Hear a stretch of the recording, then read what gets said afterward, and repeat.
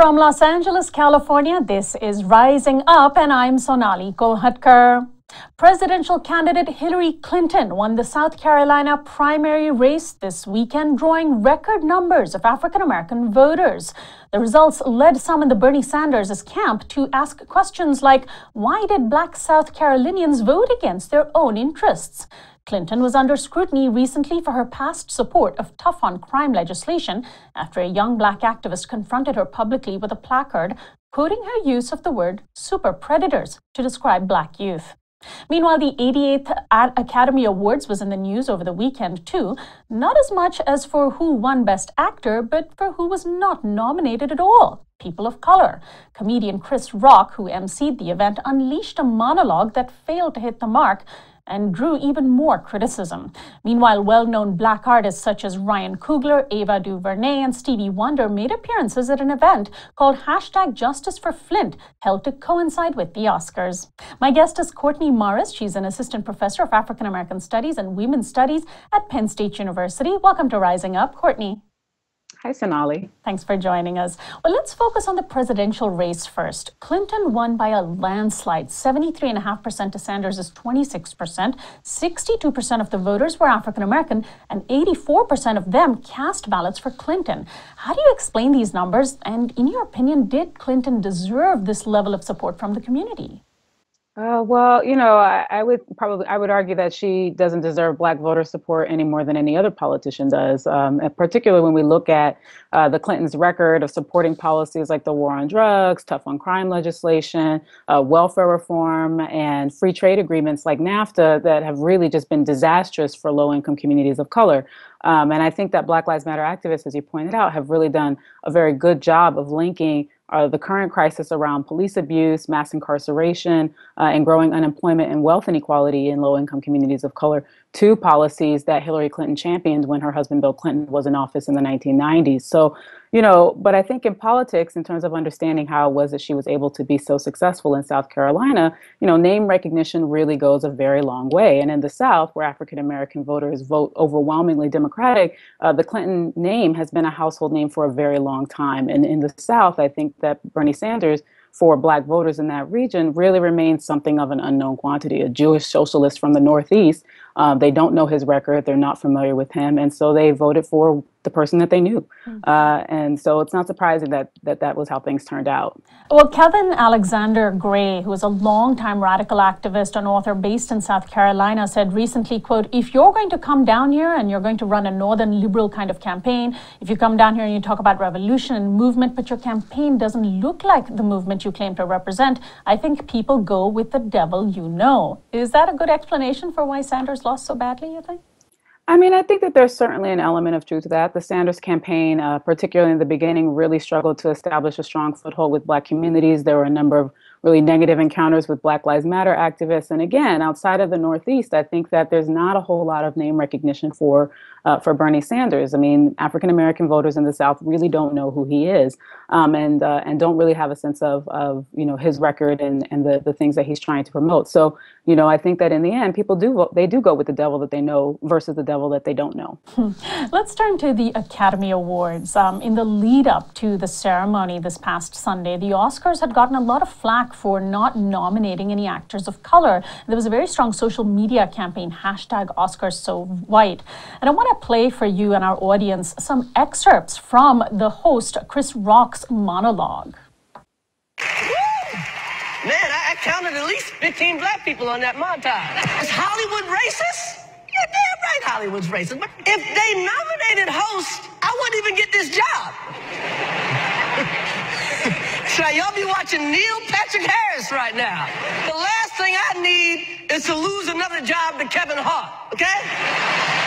Say 62 or 63, and Black people did not protest. Why? Because we had real things to protest at the time. In the in memoriam package, it's just going to be Black people that were shot by the cops on their way to the movies. There's no real reason for there to be a man and a woman category. Robert De Niro's never said, I better slow this acting down so Meryl Streep could catch up. And those were just a few excerpts from a lengthy monologue that Chris Rock opened the Oscars with. And of course, he emceed the entire event. Many aspects of what he said were problematic. But first, let's focus on the positive. Did you appreciate some of his comments on trying to confront racism, Courtney? I mean, I think that there were high points in the evening where Chris Rock was able to make some valuable interventions, and he came out in his opening monologue to fight the power, which is always a plus by Public Enemy, and so. But I think that was probably one of the higher points of the evening. I think that there were moments where he did reinterpretations. He had Black celebrities come in and do reinterpretations of many of the films that were nominated, where they inserted Black characters and sort of recreated them and trying to think about how the films would be different if they had Black characters in them. And so moments like that I thought were actually really funny and very smart satire. But most of the evening just felt like a missed opportunity. I mean, he didn't use that platform to really approach issues of representation and power in Hollywood in a meaningful way. The lynching and rape jokes were awful, and even worse, just not funny. And the anti-Asian jokes just felt like cheap shots that fell really flat. And so, I think that it was really disappointing because Chris Rock's humor on race is usually brilliant and illuminating, and this wasn't that. Right. At all. In fact, let's talk about some of those aspects where he did feel flat. One of them, which we just heard earlier, was that Black people don't have serious enough issues to protest today compared to the 60s, so they're going after the Oscars. That was pretty remarkable. And you're right, the lynching and rape jokes, I don't even want to recount them. They're just too terrible to even repeat. He also made a joke about Jada Pinkett Smith not being invited to the Oscars, and a very crude joke about being invited into Rihanna's panties, which, is just kind of sexist. Then the Asian jokes, the anti-Asian jokes. He brought 3 little boys on stage, 2 of them East Asian, saying that they were bankers from Price Waterhouse Coopers. And he then joked about Chinese slave labor, saying, quote, "If anyone's upset about that joke, just tweet about it on your phone. That was also made by these kids." Was that just going way too far?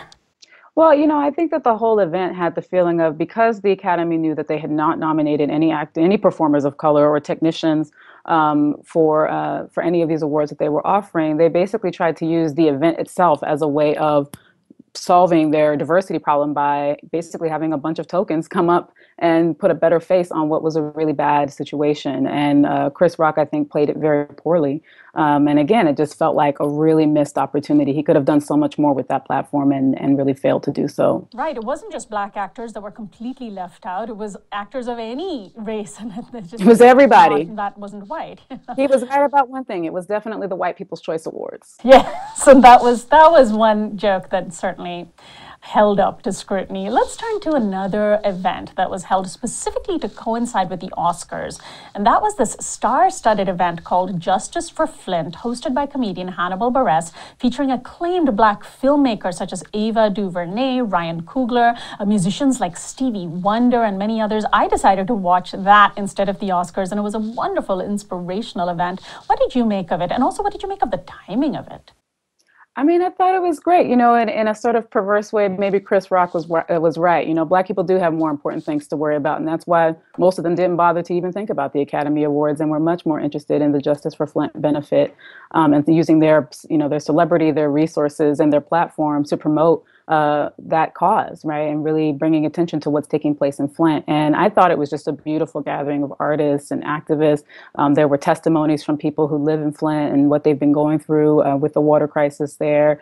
And it was just a really lovely gathering to see people like Ryan Coogler and Ava DuVernay, who have been completely shut out of the Academy Awards, using their celebrity to support the movement for environmental justice in Flint. And, I think that these were people who were denied a place at the table in Hollywood and decided to make their own table, that they didn't need to beg for a spot at somebody else's table, that they could use their time supporting causes that they really care about, rather than trying to gain access to a system that really has no room for them and the communities that they represent in their work. And I'm so glad you brought up this issue of Ava DuVernay, especially, who has said in the past that instead of trying to get a seat at a white-dominated table, to create, that communities can create their own alternative award ceremonies, their own alternative industries. And she has really spearheaded that. Yet she is also one of the few filmmakers of color that is allowed to break into mainstream filmmaking. Do you think she's done it while staying very true to her ideals?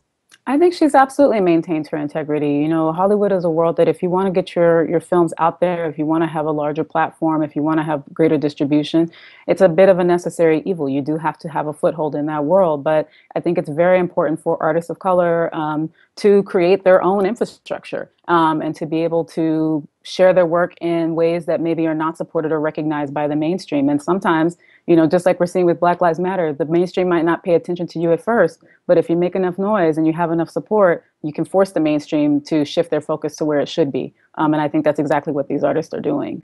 So finally, since we're discussing representation in the media, I think we all suffered a major loss also over the weekend when Melissa Harris Perry's show was taken off the air by MSNBC. This is an incredibly intellectually strong woman of color. She's the author of many books. She's a professor. She went on strike to protest repeated preemptions of her show for election coverage. Even though she herself was also covering the election separately, she released a scathing email and her show was canceled. Now, she was already just one of the only women of color to host a nationally syndicated news talk show. And of course, she's staunchly progressive.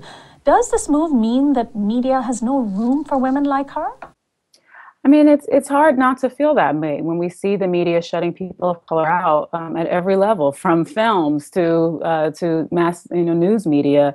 And I think that it's essential to have people like Melissa Harris Perry on the air because it's really the only way that issues that matter to communities of color ever get any airtime. There was actually a recent study, as I was following the story of Melissa Harris Perry, I looked up a study by Media Matters, which is a progressive media watchdog organization.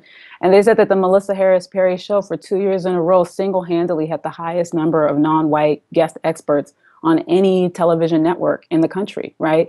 It was something like 67% of her guests were non-white people of color. Compare that to 16% by CBS, NBC, and Fox News, right? So I think it's really frustrating and sad to see one of the sharpest, one of the smartest voices in television news be pushed out in such a demeaning and dismissive way. But she's a resilient sister, and I have a feeling that this won't be the last that we'll hear from Melissa Harris Perry. Let's hope so. Courtney Morris, I want to thank you so much for joining us today and sharing your insight with us.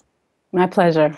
Courtney Morris is an assistant professor of African American and Women's Studies at Penn State University. This is Rising Up. I'm Sonali Kolhatkar. I'll see you next time. Rising Up with Sonali is hosted, written, and executive produced by Sonali Kolhatkar. Anna Buss is the producer, technical director, and web and social media supervisor. Our theme music is by Grammy Award-winning band Gets Up. Like us on Facebook.com/RUWithSonali. That's the letters RU with Sonali. And follow us on Twitter.com/RUWithSonali. Our website is risingupwithsonali.com, where you can find all our programs archived and where you can get direct access to all our video and audio files.